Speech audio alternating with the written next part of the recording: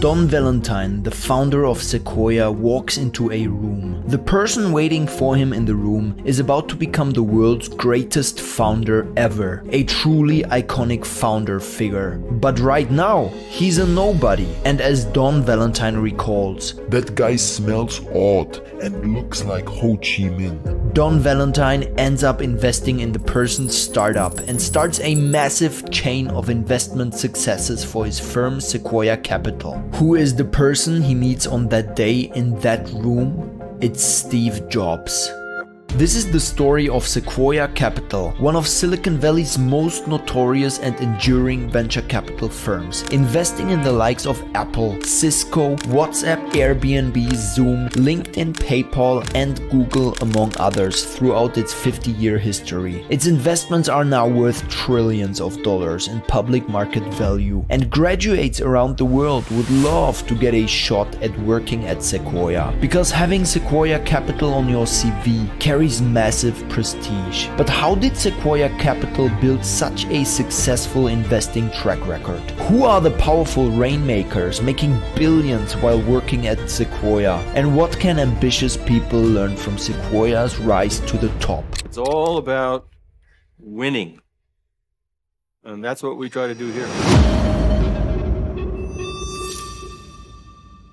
Don Valentine is the son of a truck driver and comes from humble beginnings. His parents are uneducated and neither of them have even finished grad school. But in good Catholic fashion, they do value education and especially religious education. And so Don grows up in New York going to Catholic schools and ends up going to Fordham University. He graduates in the early 1950s and promptly gets drafted into the army. Don has a very negative attitude towards the military. I don't want to join the army.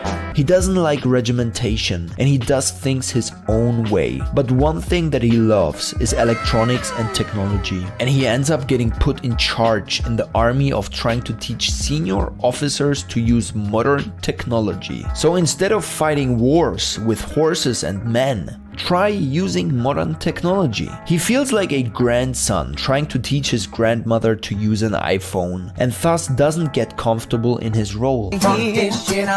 He transfers to the Navy and gets stationed in California. This is a major turning point in his life. When he comes out to California, he steps off the boat and makes it clear he's not going to leave. "I have reached the promised land. It doesn't snow here in the winter. I'm never going back to the East Coast. I love this place." After a short stint at a company called Sylvania Electrics, Don takes a job at Raytheon in LA, a job that would greatly shape his skills as a legendary venture capital investor. Raytheon is one of the big five. That's not these boring auditing companies before one of them committed suicide, but one of the 5 major defense contractors: Lockheed Martin, Boeing, Northrop Grumman, General Dynamics, and Raytheon. Don is working in the high technology industry, selling computing solutions to these defense departments in the military. In parallel, as every nascent gorilla should, he starts taking part-time courses. At the business school at UCLA, he focuses on sales and marketing in order to further develop his sales skills. But after some time, he feels it's time for a change. He ends up getting recruited to move up to Northern California and join a fresh startup, a really hot semiconductor company, Fairchild Semiconductor. The company that built the first silicon integrated circuit. The incredible growth and demand for silicon is Fairchild's fault, because Fairchild was the company who pioneered the idea that silicon was actually the most effective material to use for semiconductors. Here, Don knocks it out of the park like you would expect from a proper giga Chad. He is selling Fairchild Semiconductors to defense contractors down in LA and takes the company from a couple $1 million in sales to over 150 million in annual sales in just a couple of years. And 150 million back then is massive in today's dollar terms. We can just hope he had a proper revenue sharing agreement in place. He gets promoted and ends up running all of sales and marketing for Fairchild. And if you pay attention closely, you already notice how all of this this will be helpful to his VC career. Nowadays, semiconductors are used for all kinds of products. Back then, they were used for none. It was similar to today's crypto boom, without the Reddit degeneracy. A new paradigm was being established, and Don is at the forefront of it. There's one problem though. Every time Don acquires a big new customer, needs slight adaptations to the product they are selling, or is entering a new market, he has to get the approval of the company's board. And there are much more potential buyers than they can service. Don wants to take advantage of the upside. He makes an ambitious plan and pitches it to the board. His pitch? Invest in some of their customers. Fairchild Semiconductor could help build up these young companies so that they become bigger customers in the future and taking advantage of an equity upside at the same time. But the board's reaction is disappointing. Absolutely not. That's a crazy idea. Who would want to do that? But Don wouldn't be Don if he would give up like that. He starts investing himself. Essentially, he becomes an angel investor. Whenever he works with a Fairchild customer that is a young company with growth potential, he chips in some money from his personal balance sheet. But as myself and many other angel investors know, there's a big problem. We only have so much capital. You have the money? We're rich. Look. We're not rich. We're rich. We're broke. If only he could manage a bit of OPM, other people's money. This is where serendipity completely strikes. If Don hadn't made this move, it's seriously doubtful that there would be a Sequoia Capital, and there may not even be a modern venture capital industry as we know it today. After a short stint at National Semiconductor, Don gets approached by Capital Group with an offer he cannot refuse. Most of you young ambitious gorillas might be aware of financial institutions like Goldman, KKR or Apollo. Capital Group is a bit more under the radar, but guess what? Their AUM is 2.6 trillion US dollar. Having been founded in 1931, they are one of the world's oldest and largest investment management organizations. Their offer? They learn from Don all about this private angel investing he's doing, and so they make a suggestion. How about you do this full time? Leave National Semiconductor and work at the Capital Group. We'll provide the capital, you provide the expertise. Deal. Peter? I'm with them now. It is 1972 and Don leaves his sales job to finally become a full-time VC at a time when venture capital is hardly an established industry. At the outside, maybe $50 million nationally was the available pool of money to finance new companies, and that's in the early 70s. He starts working with the Capital Group, and the Capital Group sets up a new $5 million fund for their clients who want to ape into these high-risk, high-return startups in the semiconductor industry. Don starts making investments on behalf of Capital Group. In parallel, he starts working on creating his own company and raising his own venture fund. The company's name? Sequoia Capital. But fundraising proves to be harder than Don thought. Even though he has a good track record and working experience at one of the biggest financial managers at that time, it's tough. The reception he gets from potential investors in his fund, so-called LPs, well, this doesn't sound like the investing business, you know? This isn't fixed income. To which Don replies, exactly. This isn't the investment business. This is a company building business. In a funny story, he goes to see Solomon Brothers, the investment bank in New York. He sits down with the bankers and gives them the pitch. The only thing they say, well, we see that you didn't go to Harvard Business School. To which he replies, right, I didn't go to Harvard Business School. I went to Fairchild Semiconductor Business School. Hehehe. But the bankers don't deem that too funny. They are not going to invest with anybody who didn't go to Harvard Business School. A massive mistake for Solomon Brothers' balance sheet. They will get slaughtered by the financial crisis, rightfully so. It ends up taking Don almost 3 years while working with the Capital Group to raise the first independent Sequoia fund. But finally in 1975 it happens. Sequoia launches with a small first fund estimated to be between 3 and 5 million US dollar. Also here, the fund focus is clear and the nature of work is not really comparable to anything that we know from today's venture funds. Back in the 70s, even before I joined, and in the 80s, We were building the infrastructure of what is now called the internet. Once Don gets started, he sets what he calls a few ground rules for investing. Even to this day, many of these rules deeply influence how investments are being done at Sequoia and why it became the elite institution it is known as. The Sequoia Capital Investing Checklist. You must be in a very big market.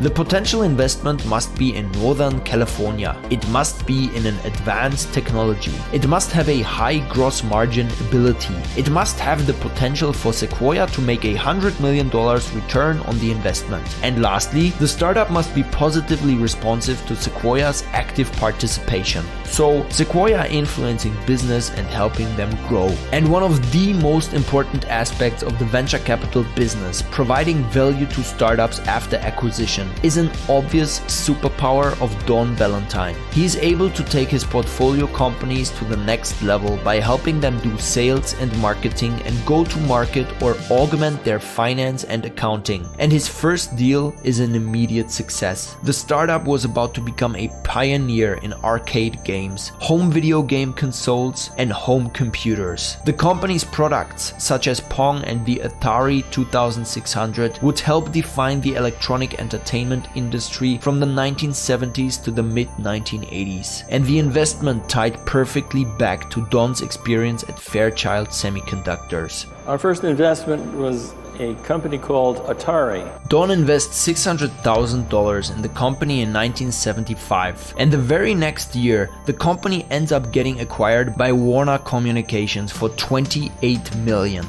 Be quicker than that, buddy. Sequoia makes a quick 4x return. That's a great IRR, but does fall short of the 20x that Don is hoping to achieve in the long run. This is followed by his investment in Apple. And although Sequoia, represented by Valentine, invests in Steve Jobs super early when nobody else is willing to fund him, Without exaggeration, I would say that every meeting with Steve was a showstopper. the deal is simultaneously one of Sequoia's biggest L's. It is one of the reasons Sequoia just some months ago completely remodeled their entire business structure. What happened, of course, is a feeling that many Wall Street bets virgins know way too well. They sold too early. Sequoia prematurely ejects Apple from its portfolio. Premature ejaculator? The position is closed in 1979, before Apple's IPO, for roughly $6 million.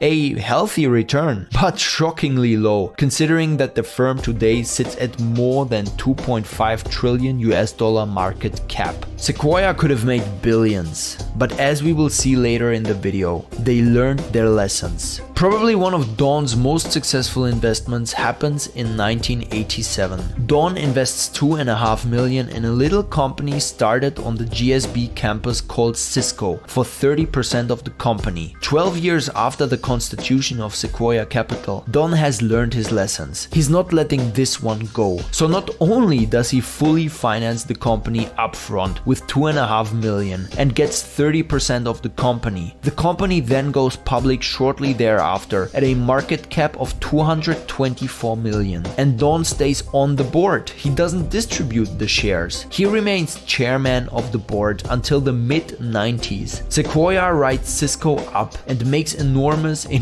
returns on the company. And that will prove to be the playbook for Sequoia Capital going forward. Alongside all these investments that they are making, Sequoia keeps raising new funds. The funds steadily grow in size, from that first fund of 3 to 5 million to around 150 million per fund in the 1990s, raising a new fund every 3 years or so. But Don realizes that you cannot possibly invest in all these companies and give them all the time and attention that they need to become successful. It is simply too much work. So, during the 70s and the 80s, Valentine grows the business, hiring a small but hungry team of individuals around him. Well, I think it all started with Don Valentine, who had two lessons that were pivotal in my mind. One was really an appreciation for markets, and second, an ability to recruit non-conventional people. He recruited Moritz, Right after he recruited Mike, he hired me. They go on to do a lot of deals and invest in the likes of Cisco, Oracle, Google and Yahoo, early making significant gains. One of the success recipes during the hiring process, they look for people with functional experience in a startup. For example, design or application engineering, product, marketing and sales, and so on. Don Valentine knows that sometimes the most amazing companies like Apple, Cisco look crazy, and you need somebody that's willing to see the potential behind the craziness and stand up for them. And oftentimes that's not folks who are coming from Harvard Business School. One key to Sequoia's investment success is being early and building a diverse portfolio. That's why I work together with True PNL on this video. They are a bit like a public VC for crypto, a fundraising platform that has been around since last year. They also have a token called PNL which I own. True PNL launched more than 50 sales with an average ATH of 10x or more, and there is a nice overview on their website about those. Two sales that are going on right now are, for example, Solidus and Consensus. Solidus has built an 8,000 square foot high performance computing data center in Europe. They are launching the world's first deflationary artificial intelligence token, which you can read up on their website. What I found impressive is that their existing hardware runs at 40% less power consumption than the industry average. Also, they have been approved for an EU grant of 3.5 million and have strong partnerships with Microsoft and relationships with corporations and organizations within the defense sector. The second project, Consensus, is the leading Ethereum software company. I have been a big fan of ETH since it hovered around $250, and these guys enable developers, enterprises and people worldwide to build next-gen applications, launch financial infrastructure and access the decentralized web. Consensus already serves millions of users, supports billions of blockchain-based queries for their clients and has handled billions of dollars in digital assets. Notable investors include top-tier investment funds including Amazon, JP Morgan and Coinbase. Lastly, if you own the PNL token I talked about earlier, it can reduce the token prices on the platform if you stake through their platform. You can buy them on Pancake, Gate.io or Uniswap. Fast forward to the mid-90s. Don Valentine is looking back at an amazing track record and establishing the foundation for what's going to become the world's most notorious venture capital institution. But now, Don sees that it is time to pass the ball to the next generation. And the control of the company is passed to two men that were going to become tier 1 silverbacks in the venture capital ecosystem, Doug Leone and Michael Moritz. Michael Moritz had an impressive elite background, having studied at the University of Oxford and the Wharton School of the University of Pennsylvania. Similar to Jason Calacanis, the legendary angel investor we have also portrayed on this channel, Michael decided to first waste his potential in journalism. As I got a bit older, I became interested in journalism. And he might have stayed there forever, had it not been for one transformative conversation. I went to see a gentleman who was the editor of the Daily Telegraph, and he said, if I was your age, get out of Britain, go to America.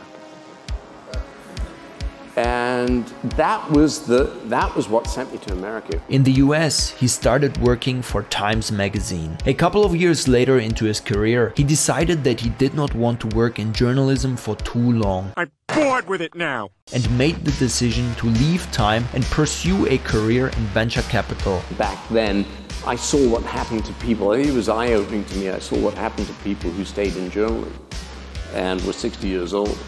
And certainly if they worked for Time, which was a sort of cushy job, but you got sent all over the world and you wound up as an alcoholic. Which didn't appear to me to be a really beckoning career trajectory. Having worked many years at Time magazine, he left and co-founded Technologic Partners, a technology newsletter and conference company. And together with somebody else, I started a little company that published newsletters, staged conferences about the technology industry. And so much for my... And that fella stuck with it, and eventually, many years later, no thanks to me, Dow Jones bought that company. Through that, he met a lot of people in the Silicon Valley and eventually was hired by Sequoia Capital in 1986. Similar to what we do in the Kevin John Discord, building 10-year master plans, this is the most important factor not only for people individually but also companies, as Mike Moritz describes it. Moritz would go on to be named as the #1 venture capitalist on the Forbes Midas list in 2006 and 2007. Kind of the comparison for venture capitalists. Today, his internet company investments include Google, Yahoo, Skyscanner, PayPal, Webvan, YouTube, Zappos, and he currently sits on the boards of companies like Klarna, Kayak.com, LinkedIn, Stripe, and PopSugar. Moritz previously served on the boards of companies such as Google, PayPal, Yahoo, and Zappos. Google was one of several co-investments with John Doerr of rival venture capital firm Kleiner Perkins, and the initial public offering of the company in 2004 made Moritz one of Wales' richest men. Compared to the well-spoken and noble Michael Moritz, Doug Leone is a totally different beast. Leone is born July 4th, 1957 in Genoa, Italy. His family moves to the United States when Leone is 11. When Doug Leone arrives in Mount Vernon, New York in 1968, the 11-year-old Italian immigrant doesn't have a clue. He flunks a math quiz in school because the terms true and false bewilder him. He wears unsightly slacks from Sears that invite classmates teasing. After school, he watches McHale's Navy alone on a black and white television, hoping to learn colloquial phrases that will help him fit in.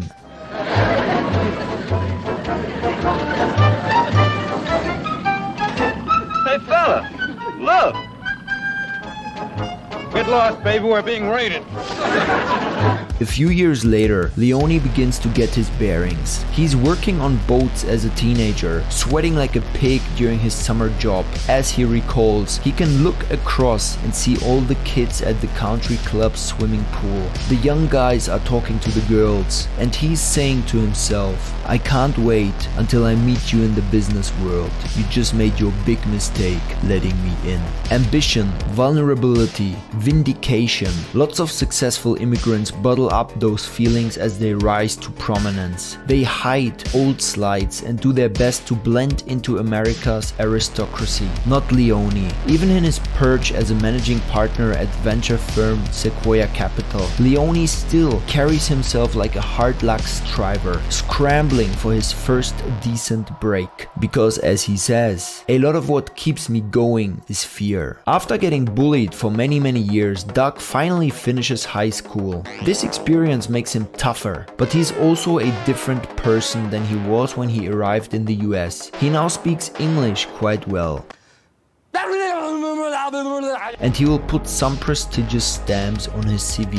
Leone earns a bachelor's degree in mechanical engineering from Cornell University in 1979, a master's in industrial engineering from Columbia University's School of Engineering and Applied Science in 1986, and a master's degree in management from the MIT Sloan School of Management in 1988. After graduating from Cornell University, he starts working for Hewlett-Packard as a sales guy, and luck strikes again. His sales district is also where Columbia Business School is based. But that location had one important thing, at Columbia University, where someone explained to me what the ARPANET was. That caused me to get a job at Sun Microsystems. Again, that crappy sales territory, and you could say I made my own break because I asked some questions, but that unlucky break led to a lucky break. Sun Microsystems employee number 50-something, I can't remember. The ARPANET was established as Advanced Research Projects Agency of the United States Department of Defense, and it is often considered to be the early predecessor of the Internet. When in the early 1970s, the first 4 nodes of the ARPANET became fully functional, things were a bit more complicated. Exchanging data between different computers, let alone different computer networks, was not as easy as it is today.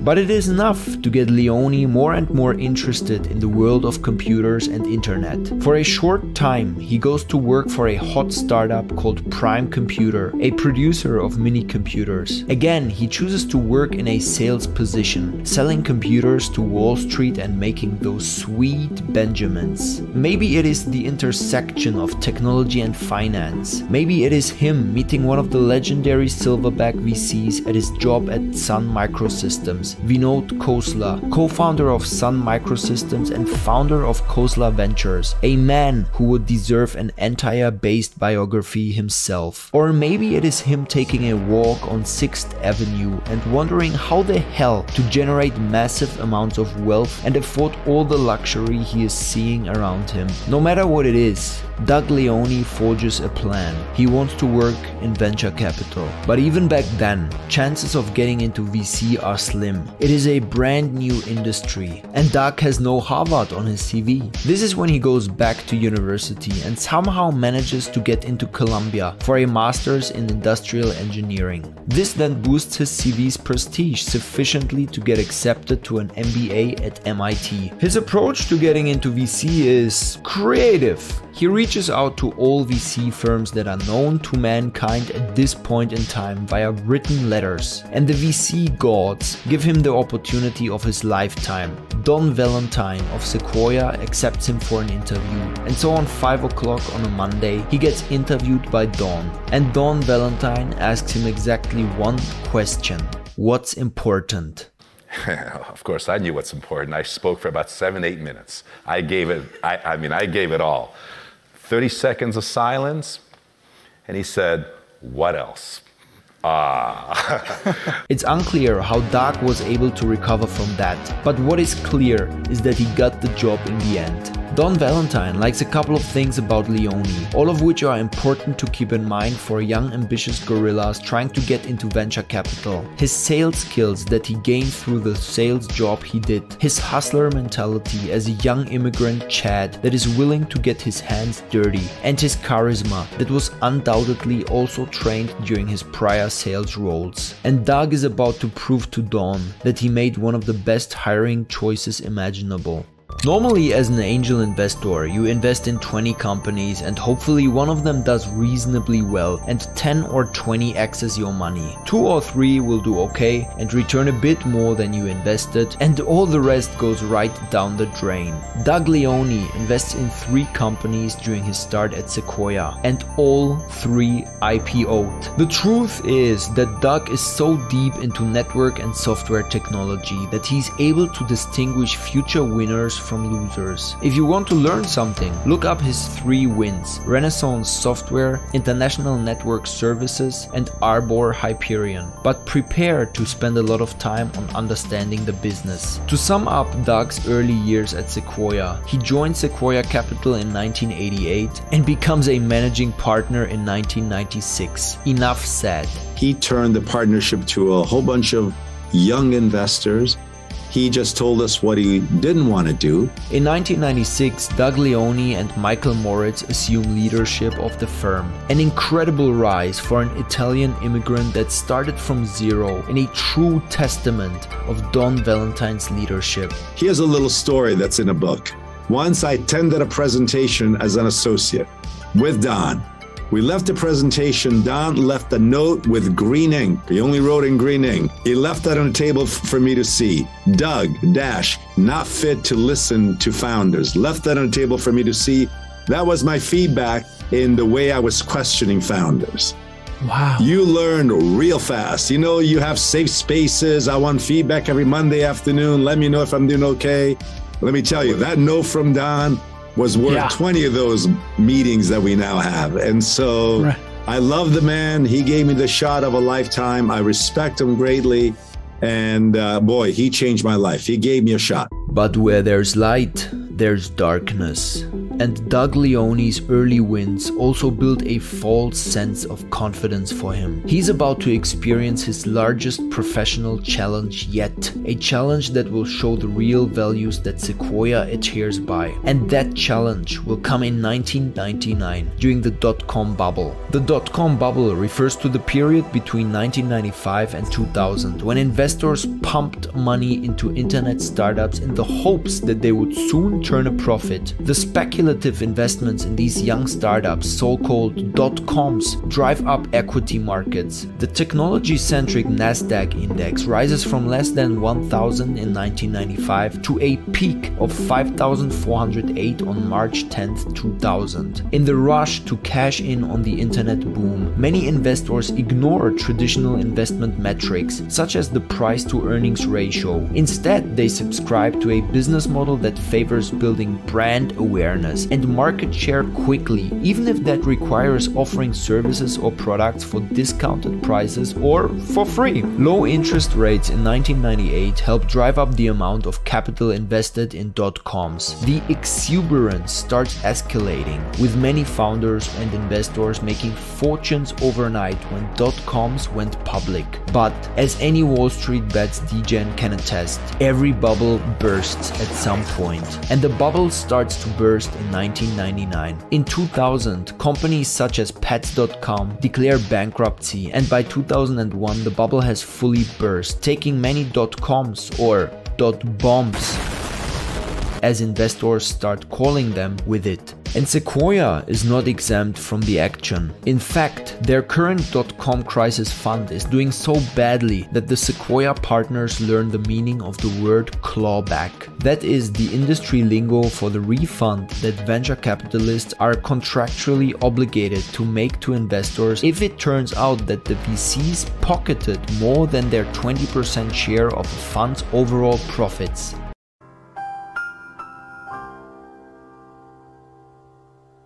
VCs can be required to pay clawbacks when they take their 20% share on a fund's early investment gains, which is a common practice, and later the overall fund loses money. This happens frequently after the technology bubble, which, while it lasts, turns scores of young companies into skyrocketing stocks. The clawback provision means that many VC funds ultimately lose money, even though some of their initial investments were profitable. Leone has war room meetings in the Sequoia headquarters. It is so bad that some Sequoia partners owe more than their net worth to limited partners. How can they get themselves out of that? Most of the other venture capital firms choose to capitulate, take the loss on the current fund, raise a new fund, and start earning money through the fees again. But Sequoia doesn't want to take the easy path, similar to the car manufacturer Ford that would refuse to accept government bailouts in 2008. Sequoia wants to make it on their own, by sheer hustle. No one is going to lose money at Sequoia Capital, so they take funds that, for example, were 0.3x, meaning if it was a $100 million fund, it was currently worth only $30 million. In other words, investors in the fund have lost $70 million through their investment, and Sequoia does the impossible by bringing them up to close to 2x, by giving up fees, not earning anything from the fund, but reinvesting all the money into the startups and helping the startups on the ground to stay alive. The pride from having been able to pull off such a turnaround is going to form Sequoia's culture for years. And for years to come, Doug Leone will tell clients that these times are some of the proudest moments in the history of Sequoia Capital. It is not the moments when you are on top, having invested in Google or Cisco, but it is the moments when you are at the bottom, in deep red territory, that define who you really are as a firm. In 2012, Mike steps down as a CEO of Sequoia due to health reasons. Consequently, in this duo, there was just Doug left, and he becomes the global managing partner at Sequoia.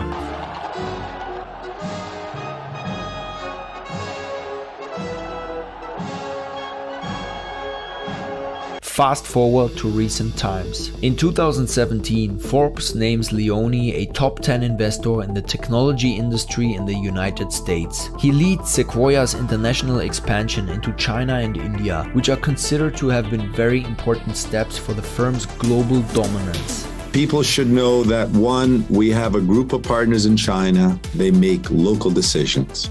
And I also want people to know that for the last, I want to say 13 years, there's never been a dime extra that anybody in US made from China, meaning that we contribute to a pool, they contribute to a pool, and we all take the money out, so we get a bag of mixed nuts, but it's the same dollar value. Leone was responsible for investments including ServiceNow, Aruba, Meraki, Rackspace, and MedExpress. He sits on the board of PlanGrid, Nubank, Action IQ, Numerify, and Lattice Engines. In 2017, he is ranked number 693 on Forbes' list of the world's billionaires with a net worth of $2.9 billion. In 2020, he is named on the Forbes billionaire list with a wealth of $3.5 billion. Pretty solid for a young, ambitious Italian immigrant. My life really went into three different groups. In the first few years, it was about making it. Can I make it? Can I make it? Can I make it? From the age of 35 to 50, I just wanted to be the very best. That really, really drove me. From 50, 55 to this point, to 57, and hopefully through the end of my career, the thing that really, really drives me is working with younger people. It's a kind of a rude line, but I don't want to hang out with people like me. I don't want to hang out with old people. I want to hang out with people like you. And so at Sequoia Capital, finding a young, talented partner, investor, employee, and helping them in the greatest way possible is really what keeps me going now. What Sequoia Capital has turned into in the last decades is truly remarkable. Step inside Sequoia's Spartan offices at Silicon Valley's capital of capital, Sand Hill Road, and see what happens when a handful of hungry perfectionists like Leone and Moritz come together. Start at the entryway, packed with framed copies of financing documents for 98 companies. The hit parade begins with Apple's initial public offering in 1980. It includes the likes of Oracle, Cisco, Yahoo, Google, and LinkedIn, Sequoia's children. Since its founding in 1972, Sequoia has backed startups that now command a staggering $1.4 trillion of combined stock market value, equivalent to 22% of Nasdaq. Yet Sequoia doesn't display its heritage with the well-heeled pride you might find at other top-tier venture firms, let alone the likes of JP Morgan or KKR. We had all these posters, 200 IPOs, 20% of the NASDAQ, blah, blah, blah. Take them all off the walls. Take them all off the walls and let's act as if we haven't had one single win. At Sequoia, the historic IPO filings are crammed into drab, drugstore quality frames. Sequoia partners don't enjoy luxurious private offices. Instead, they toil at stand-up desks in a big open hall. Conference rooms are adorned with cheap plastic waste baskets. It's as if Sequoia's partners haven't fully realized that they might be rich. Or maybe they are trying to emulate the mindset of greats like Bill Gates, business silverbacks that have built world-dominating companies through an obsessed mindset. Bill Gates gave me a ride to the airport in his car, and the radio was missing in the car. A big gaping hole in the dashboard. And I said, Bill, so what happened to you? Did you get ripped off? And he said, no, I had it taken out. Why did you have it taken out? Well, I drive from my home to the office, which is 7 minutes and 32 seconds. And then I'll drive from the office to the airport, which is however long. And he said, if I've got the radio, I'm afraid that I'll switch it on and I won't be thinking about Microsoft. The past years, Sequoia's scrappy methods have produced the firm's biggest gains ever. A record 9 Sequoia partners appear on the Forbes Midas list of the most successful venture capitalists, thanks to the firm's lucrative investments. At the #1 spot was for a long time Sequoia partner Jim Götz, who backed WhatsApp in 2011, well before Facebook agreed to buy the mobile messaging company for $19 billion. Leone ranks #6, followed by colleagues Michael Moritz and Alfred Lin. Base pay at Sequoia isn't meant to be dazzling. While the salaries of the firm's 9 general partners can top 1 million, Sequoia doesn't bother with Wall Street-style guaranteed bonuses, and some of Sequoia's more junior partners have taken pay cuts to join. That's an easy sacrifice to make. The capital gains vastly exceed base pay. Their investing track record is simply too good. And with Sequoia boasting one of the finest investing track records in the world, you won't be surprised to find out that the partners hear over 200 pitches a month, and the chances of success are around 1%. Let me set it up at first. We're very cognizant that when somebody comes to Sequoia, they're prepared. We're very cognizant of the fact that in many cases, it's their big day, one of many large days. Maybe they're going to Andreessen, maybe they go to Benchmark.